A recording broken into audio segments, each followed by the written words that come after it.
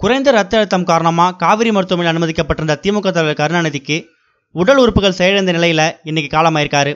அவருக்கு வயசு 95. திமுக தலைவர் கலைஞர் கருணாநிதி கடந்த 2 வருஷமாகவே உடல்நலம் பாதிக்கப்பட்டிருந்தார். இதனால் அவர் எந்த நிகழ்ச்சியிலும் கலந்து கொள்ளாமல் இருந்தார்.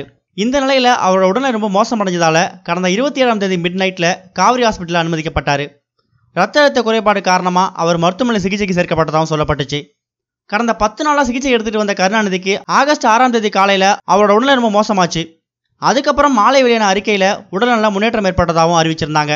இந்த நிலையில் அவரோட உடல்நிலை மேலும் மோசமடைஞ்சதா இன்னைக்கு மாலை 4:30 மணிக்கு காவிரி மருத்துவமனை ஒரு அறிக்கை வெளியிட்டாங்க. அதைத் தொடர்ந்து மாலை 6:10 மணிக்கு அவரோட உயிர் பிரிஞ்சிருக்குது. இதை காவிரி மருத்துவமனை நிர்வாகம் அறிவிச்சிருக்காங்க.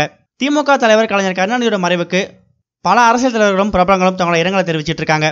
அதே நேரம் நாளை பிரதமர் மோடி அப்புறம் ராகுல் காந்தி இவங்க 2 பேரும் சென்னை வரப்போறதாகவும் அறிவிக்கப்பட்டிருக்கு. கலைஞர் கருணாநிதியோட உடல் இப்போ காவிரி ஹாஸ்பிட்டலில் வைக்கப்பட்டிருக்கு. குடும்ப உறுப்பினர்களும் கட்சியோட முக்கிய நிர்வாகிகளும் சேர்ந்து அவரோட உடலை ஃபார்மாலிட்டிஸை முடிச்சுட்டு வாங்கிக்கலாம்னோ அவங்க எல்லாரும் கலைஞர் கருணாநிதி உடலை உறவினர் பார்வைக்காக கோபாலபுரம் இல்லத்துக்கு எடுத்துகிட்டு போகிறதாகவும் சொல்லப்பட்டிருக்கு. அவரோட உடலை பார்த்த உறவினர்கள் கதறி அழுதுருக்காங்க. அவரோட உடல் ராஜாஜி ஹாலில் பொதுமக்கள் பார்வைக்கு வைக்கப்படணும், அதுக்கப்புறமா அண்ணா சமாதிக்கு அருகே அடக்கம் செய்யப்படணும் அறிவிக்கப்பட்டிருக்குது. நாளைக்கு தமிழகம் மற்றும் புதுச்சேரியில் விடுமுறையும் அறிவிக்கப்பட்டிருக்குது. தமிழக அரசு 7 நாள் துக்கம் அனுசரிக்கப்படணும், புதுச்சேரி அரசு 3 நாள் துக்கம் அனுசரிக்கப்படணும் அறிவிச்சிருக்காங்க. கலைஞர் கருணாநிதியோட மறைவு திமுக மத்தியில் பெரும் சோகத்தையும் அதிர்ச்சியும் ஏற்படுத்தியிருக்குது. அதே நேரம் தமிழகமே பெரிய சோகத்தில் மூழ்கி இருக்குது. இதுவரைக்கும் கனெக்டிங் டிவிக்கு சப்ஸ்கிரைப் பண்ணனா மறக்காமல் சப்ஸ்கிரைப் பண்ணிக்கங்க. உடனடி அப்டேட்ஸ் பெறுவதற்கு நோட்டிஃபிகேஷன் பெல்லையும் கிளிக் பண்ணிக்கங்க.